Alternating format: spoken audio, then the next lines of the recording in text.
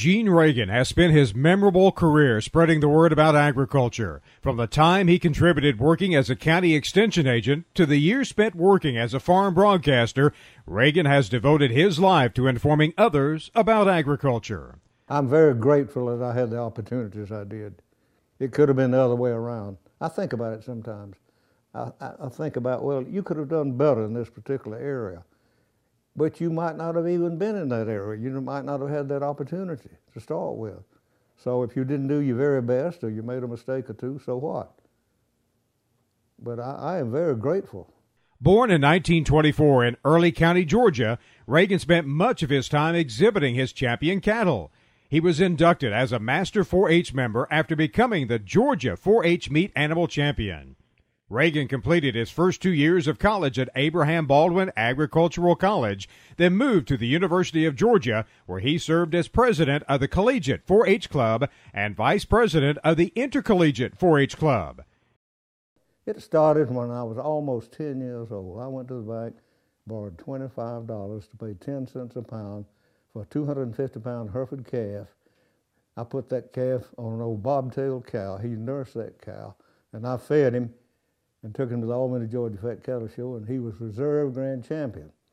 Other champions followed. I became the Georgia Meat Animal Champion, won a trip to Chicago. And then later I was inducted into the Master 4-H Club, and later as a young county agent, I became the president. After graduation from University of Georgia, Ragan went on to work for the Extension Service in Grady, Stewart, and Seminole counties for more than 6 years.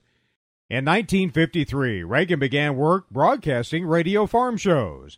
5 years later, he made the transition to television when he started broadcasting farm reports in Dothan, Alabama, and his print media works included writing the farm page of the Dothan Eagle. Really started with radio in late 1953.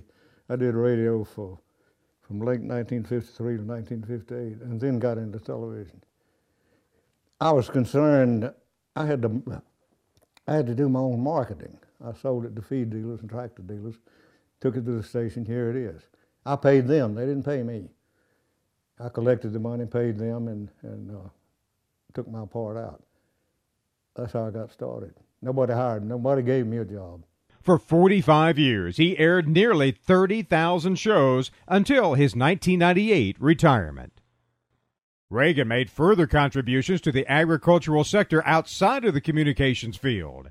In 1975, he became a farm consultant for South Trust Bank of Dothan, serving Georgia, Florida, and Alabama. He aided in the coordination of the Tri-States Panel for Agriculture and Agribusiness, which met to discuss issues on a regional and national level. In 1982, Ragan organized the Southeastern Beef Cattle Conference, which encompassed animal science deans from the universities of Georgia and Florida and Auburn. Ragan also produced a 115-page farm income, trends, and prospect survey for the Dothan Area Chamber of Commerce for the Tri-States region. We did the work of maybe 10 county agents on television. We did as much work. I'll give you an example. Maybe we showed hogs one night.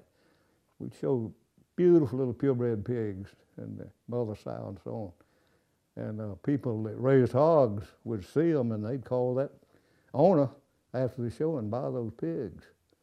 So we placed a lot of purebred pigs, and that's one of the jobs the county agents are supposed to do. In 2006, Ragan was inducted into the National Association of Farm Broadcasters Hall of Fame. His 40-plus years of farm television is considered to be the longest in the nation at a single station. Ragan's work has left him with 7 other Hall of Fame inductions and related honors. I felt real good about it, but you know what I began to think about? If it hadn't been for the land-grant colleges that I worked with, if it hadn't been for that, I never would have been up there, because those people supplied a lot of needs for shows, information, and so on. Ragan is married to the former Marilyn Middleton and currently resides in Southeast Alabama. Congratulations to Gene Ragan, the 2010 inductee into the Georgia Agricultural Hall of Fame.